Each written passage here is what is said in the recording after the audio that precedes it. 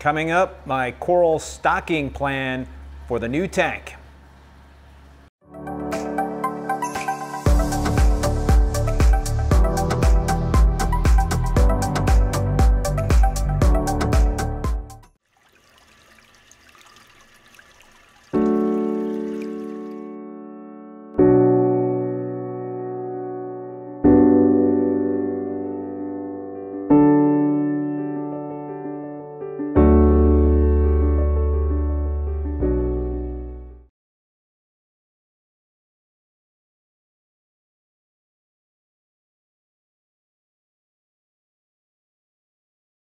So this tank is about 3.5 months old, and I'm just taking it really slow. I'm taking my time. I really believe that nothing good happens in reef keeping when you move things along too quickly.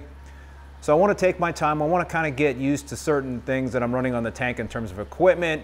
You know, I haven't run a calcium reactor in a long time, so I've been running that. I do have some coralline algae in the tank, so there is a very slight demand for calcium and alkalinity.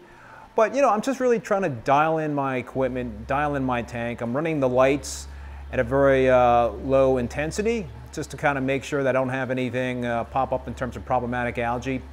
But things are going really well. You know, I got a lot of fish in the tank, so I think the biology of the tank is really on solid ground. There's like 20 fish. So next up is corals, and that's really the fun part. So typically when I add in new corals to a reef tank, and this is going to be an SPS dominant reef tank, I like to start with LPS corals because they're hardier than SPS, so I think it's a good way to kind of test the waters, so to speak, to see how the LPS do before adding in SPS.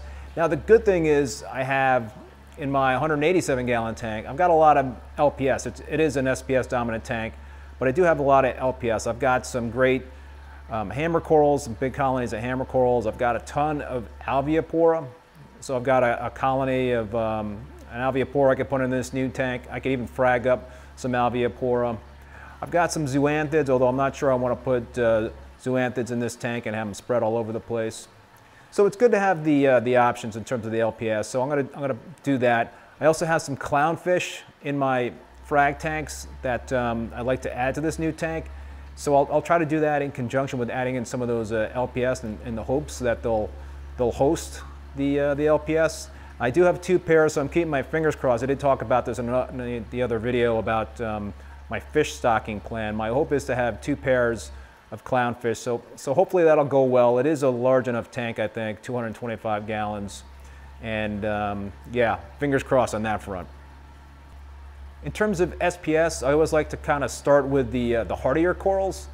Now I do have this big cupping Montipore. It's a beautiful cap in one of my frag tanks, so maybe that's a good coral to put into the new tank. But I also have a lot of other corals in my 187 gallon tank that just are growing like weeds.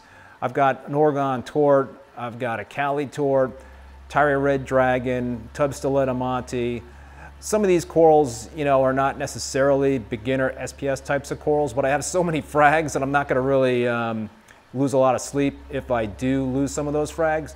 So, you know, I might try some of those first in this tank to see how they do.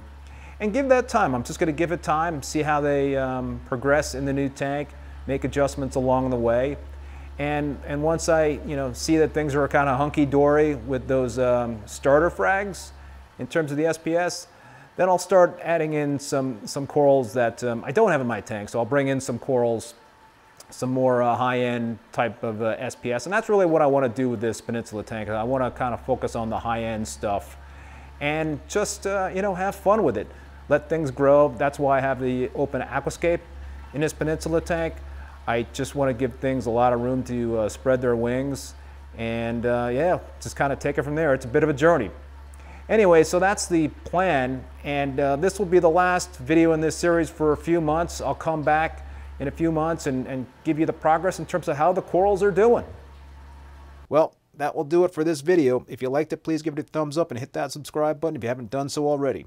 I will put links to Marine Depot and Reefbum in the video description below. See you next time.